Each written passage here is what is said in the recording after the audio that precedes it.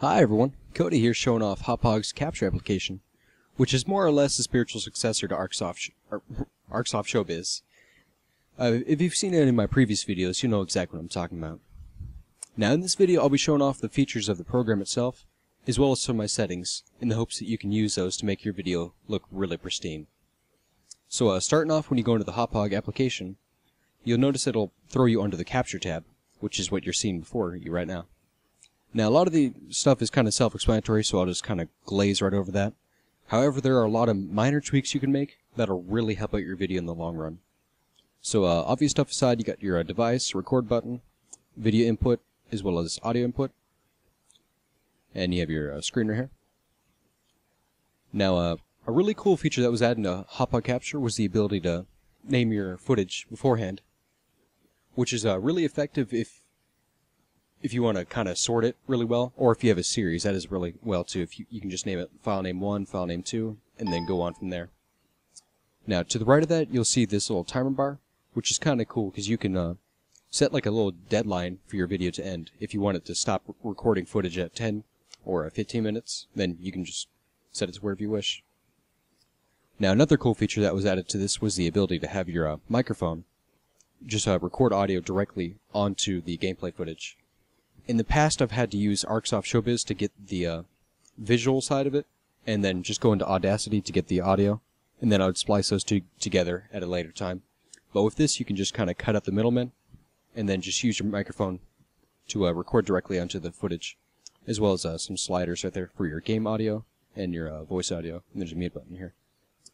Now, one thing that's kind of annoying that you have to get out of the way, and I'll show you how to do this here in a second, is to make sure that your microphone does not allow applications to have exclusive control over, because if you do, it'll really mess up your footage, and it's honestly cost me a lot of good videos because the microphone just cut out during it.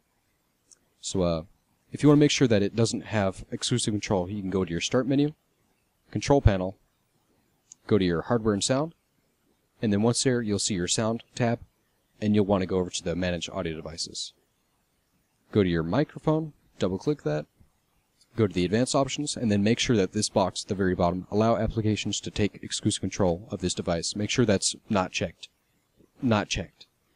Because if you do that, it'll save you a lot of heartache in the long run. Now, also above that, you'll see a very important thing called the default format. You can change that to wherever you wish. Mine personally is 192,000 hertz. Make sure that you remember that number, though, because that'll be very, very important very soon. So, glazing over this again, there's video quality. The default is kind of stuck in the middle, which is alright, but mine, I have it stuck on constant, and then at 14 megabits per second. That'll make sure that your video comes out really, really crisp. So, now then. Oh, also, there's a screenshot button right here. I would not recommend using that, because you can do that in the Edit tab, and it'll save you a lot of just blurred images that you were trying to save. So anyways, there's an Advanced button at the bottom, which will greet you with a menu of a whole bunch of different things you can do. Obvious stuff aside, you got the video scaler. You can change the source to whatever you wish. Second one, video encoder. These are my settings right here. I have my profile set to high, level stuck at 4, and my latency stuck at low. And that's kind of like the best settings I've found so far. I have the auto aspect ratio checked as well. Now the third tab you'll see is video proc amp. Me personally, I don't change any of these settings around just because I like how the game looks itself. But if you want to get creative, then by all means do it. You can change the brightness, contrast, and all that. Now in the video encoder, once again, these are my settings. That default format that we were talking about earlier, that really important thing I was telling you, you want to make sure that your bitrate is the same as your microphone, because otherwise it will have like either two effects. It'll make your voice really slow and really deep, or it'll make you sound like Alvin from Alvin and the Chipmunks. Which, if that's what you're going for, by all means, just do that. Now, these two options, I just kind of kept them default, just because I don't need to change that, honestly. Right here you'll find .ts audio, which is the I keep mine at AAC, just because that's kind of the standardized version you'll find on like YouTube or iTunes. But if you want to change that to a high efficiency AAC or MPEG layer, MPEG 1 layer 2, you're free to do that. Right here you see a microphone. Mine was stuck as a default on a negative 50 milliseconds, which is the it's more or less like the reflex time, like between what you see and what you are able to kind of react to. So I keep that at negative 50 because that's working out fine for me. Now, once you get your video all done and recorded, you can go over to the Edit tab, and you'll see this kind of black box. If you click on your recording that you just did, you can edit it from here, as well as view it. One issue I have kind of discovered with this, so if you decide to edit your video, don't decide on doing anything too, like, too fine detail-y, because it just won't give you the good representation of what you want. But you can also rename this or delete it if you just want to get out of there.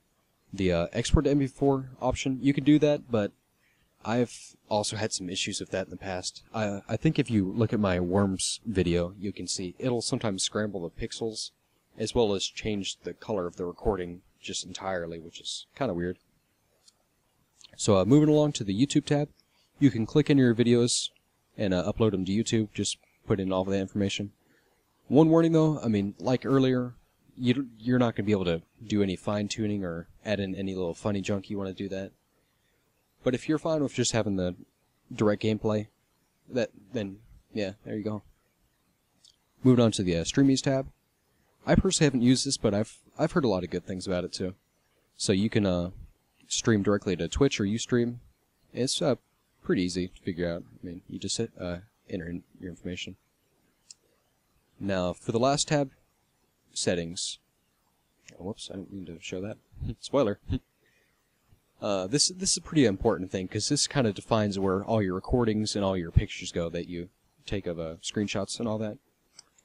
So for me, I have my own subfolders in my videos for my pictures. Oh man, did I just mess up? I believe I did. I have my own subfolder for my pictures and all that. You can add the directory too.